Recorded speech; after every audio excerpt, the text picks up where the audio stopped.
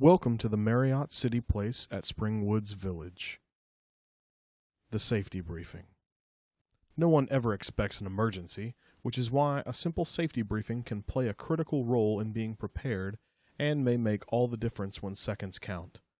The purpose of a safety briefing prior to the beginning of a meeting is to provide all attendees with the knowledge or reminder of how to respond in case of emergency or disaster. The goal is a safe and organized response to the emergency, not chaos and confusion.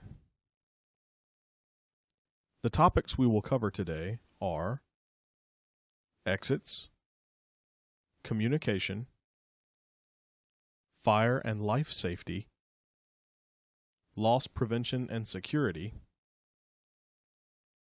CPR, first aid, and AED. Exits. In the event of an emergency, please exit out the doors to the corridor. The ends of the corridors or pre-function areas have exit doors, which will lead you outside to the safe zone by following the exit signs.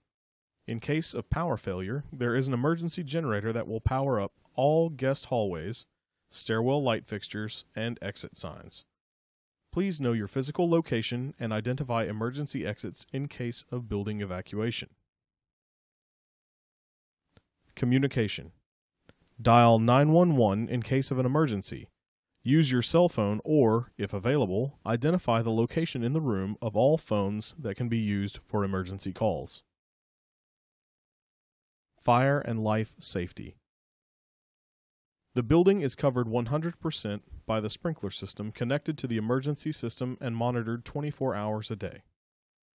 In case of a fire, the closest fire extinguisher is located in the corridor. Loss prevention and security. The building is equipped with 24/7 recording CCTV system that monitors all entrances to the building as well as the elevator landings throughout the floors. CPR, first aid, and AED. The automated external defibrillator, AED, is located on the first floor at the front desk, as well as the first aid kit and the first response kit. In conclusion, the safety briefing can help provide a quicker and more controlled response from attendees and foster better preparation in the event of an emergency. Remember to always make it a safe day.